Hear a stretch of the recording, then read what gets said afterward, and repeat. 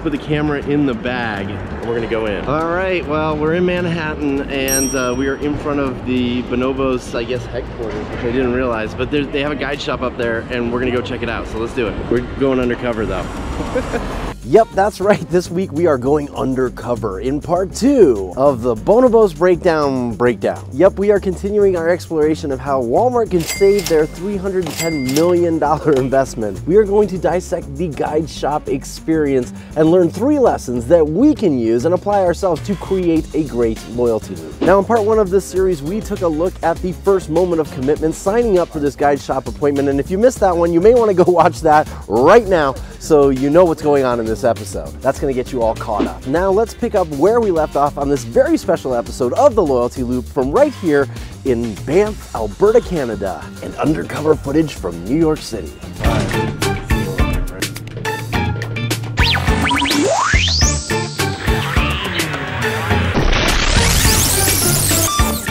Now remember, here's how Bonobos pitches their in-store guide shop experience. Every Bonobos Guide Shop location is outfitted with a team of knowledgeable, stylish, and witty guides that will give you as much attention as you want or don't want to make sure you leave feeling like your best dressed self. Now, I did not have the foresight to shoot the Miami guide shop experience, which is why I went undercover in New York City, and we're gonna see that footage in just a minute. But first, let me tell you what happened in Miami. My wife and I arrived about 2 minutes early for our 2 p.m. appointment, and we walked in the store very excited. And when we walked in, there were 2 guides standing at the cash register, and this is how they greeted us. Can I help you? Yeah, we have a 2 p.m. 60-minute guide shop appointment, and we're so excited about the appointment. I said, okay. That's what one of them said, and he just stared at us like we were supposed to make the next move. He didn't check the computer, he didn't know my name, he didn't welcome us, nothing. Sad face. Immediately, I went from like a 50 on the consumer enthusiasm scale to a 0. Why? Because it turns out a guide shop experience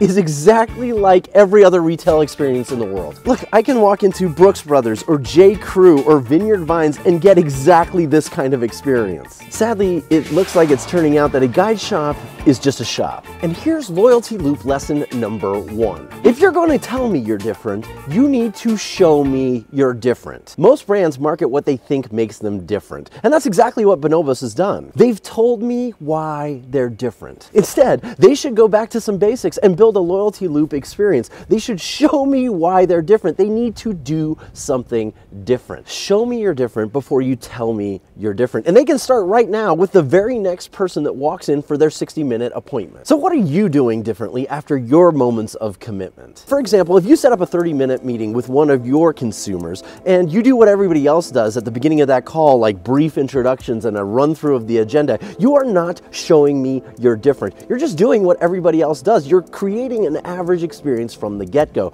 So show me you're different. Do something different before you tell me you're different. So this is exactly why I went undercover in New York City, because, you know, maybe my Miami guide shop guide is just having a bad day. Is this what the experience is like everywhere? So what happened when I showed up in the very first guide shop that Bonobos ever created? Let's take a look. Hey, how's it going?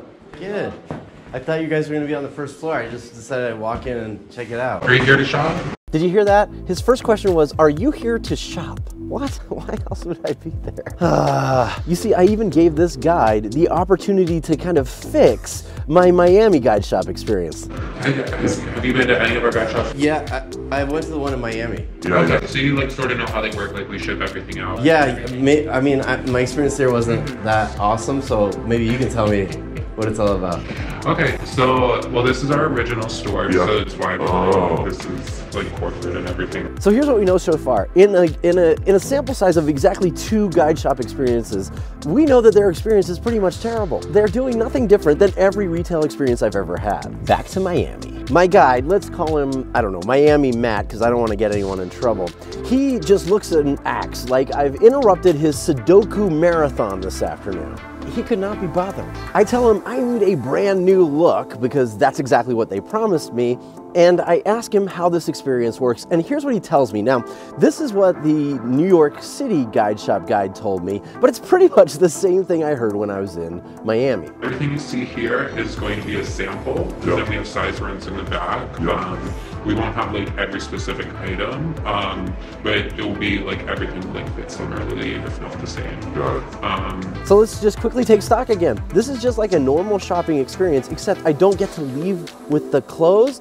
You see, if it was a different kind of shopping experience, it would seem like shipping my clothes home was actually a kind of cool feature. Instead now, it just feels like an inconvenience. Remember, this is what a 60-minute guide shop appointment is supposed to be. Give us an hour and we'll style you a brand new wardrobe, they say. Yep, a brand new wardrobe. That is literally what I want. That's why I came here. And me and my wife can tell that Miami Matt has zero interest in actually styling an entire new wardrobe. Zero. And here's loyalty loop lesson number 2. Our job with every consumer is to constantly re-inspire them. Our job is to create new moments of inspiration as efficiently as possible. You see, Miami Matt could have sat us down and told us exactly how this experience is going to work. He could have laid out a bunch of great outfits that we could look at and create new moments of inspiration with every one of those outfits that we would just add to our cart. So what are you doing to re-inspire your consumers when you welcome them into your hotel or kick off one of those client calls or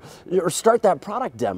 Okay, so what happens over the next 30 minutes at the Bonobos store in Miami is pretty disappointing. My wife and I have to drive the entire experience, and Matt's completely not interested. And if I'm completely honest, the only time my wife and I actually noticed him perk up with some interest was when we told him we wanted to purchase 2 $600 suits. In fact, I'm wearing one of those exact suits when I walked into the New York City Bonobos Guideshop, and I want you to listen to what the guy there says.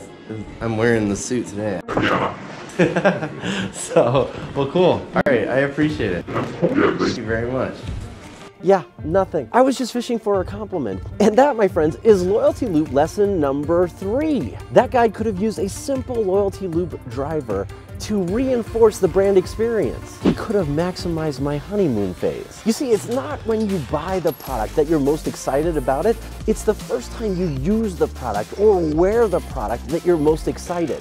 All that guy had to say was, I noticed you're wearing one of our suits and you look great in it. Better yet, he could have created a new moment of inspiration and said something like, you know what else would look great on you? And he could have showed me something. He could have created a new MOI right there. What are you doing to maximize your consumer's honeymoon phase? What is their after party glow moment? And if you don't remember what an after party glow moment is, that's okay. Go back and watch this video right here. It'll explain exactly how it works and why it matters a ton to your experience. So far, how is their experience shaping up? Well, knowledgeable? Nah. Stylish, I guess. Witty? Not even close. Giving us as much attention as we want? Nope.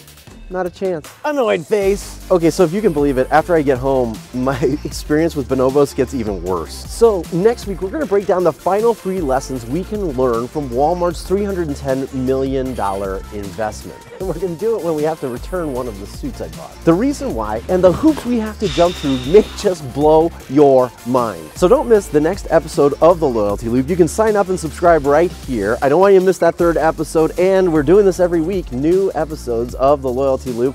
So I will see you next week in my Loyalty Loop. In the meantime, I'm just gonna let you enjoy the beautiful view of the mountains, and I'm gonna go finish my what's now freezing cold coffee.